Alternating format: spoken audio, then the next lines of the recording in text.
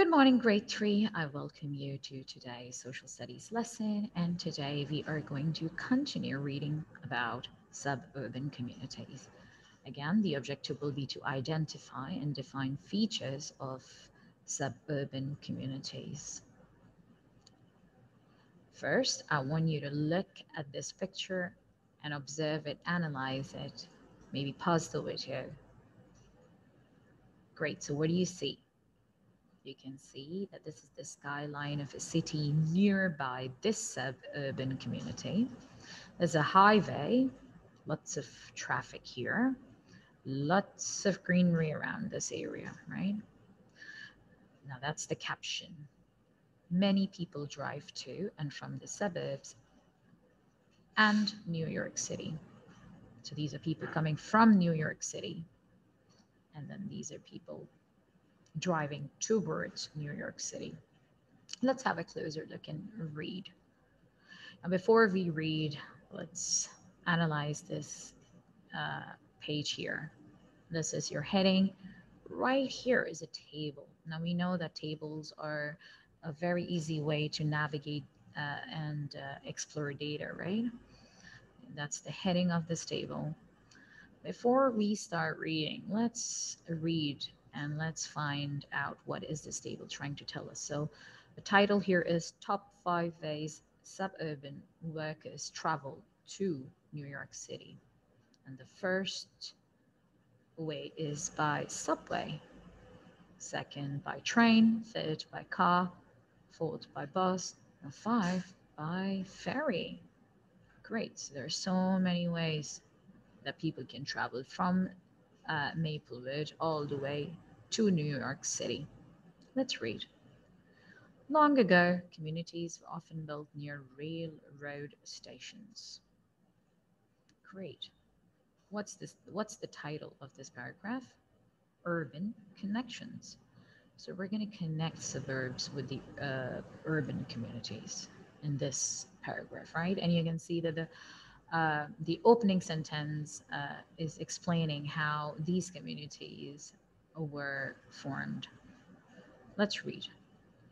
Long ago, communities were often built near railroad stations. As people moved from large cities to these communities, the communities grew into suburbs. As more and more people began driving cars, more suburbs were built near roads and highways. Today, people in suburbs travel on trains, subways, and highways to nearby cities. Maplewood is its own town, but it is closely connected to New York City. Like John's parents, many people in Maplewood work in New York City. Suburban citizens also travel to urban areas to visit interesting places. Many suburbs have their own theaters and museums, but nearby cities offer people more choices. John and his family visit New York City to see his favorite sports teams compete. So that was the urban connection with the suburban communities. How did suburban communities come into being? Let's look at this picture right here on the second page.